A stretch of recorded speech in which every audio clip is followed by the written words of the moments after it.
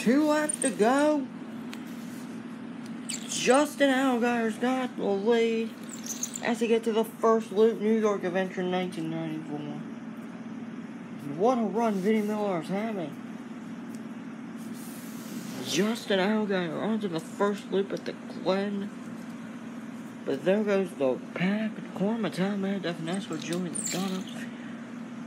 Gets shoved by the 60 of New York Adventure 1994.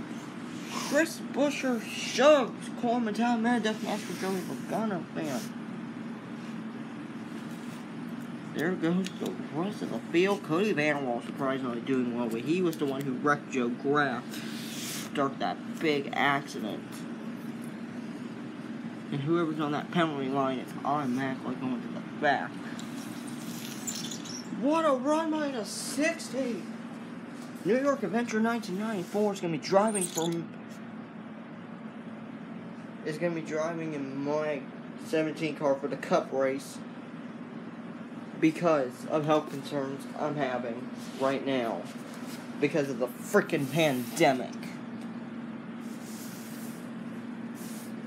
And even though I'm not affected, Preston Racing 1811 almost got affected by the virus this year.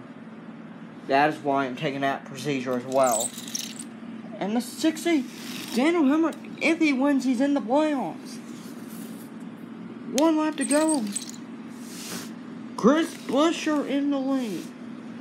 60's not eligible for the points. But New York Adventure 1994 is already in the playoffs in my NASCAR Truck Series. Look at Chad Fincham running well right now.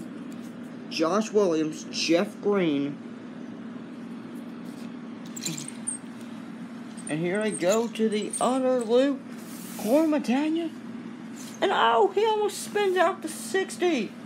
The old rivalry of 2014 is coming back. And he's going to shove him onto the line. If New York Adventure 1994 does not get off that line by the next loop, and he is going to get off, but that's going to cost New York Adventure 1994. Oh my gosh. What a move by kornmetalicamegadethnascarjoeyloganofans.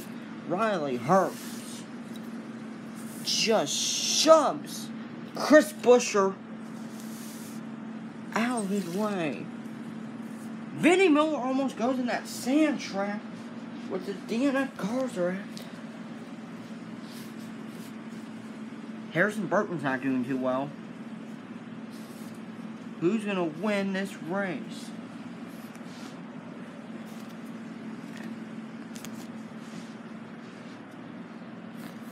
Look at Riley Herbst and Daniel Hemrick.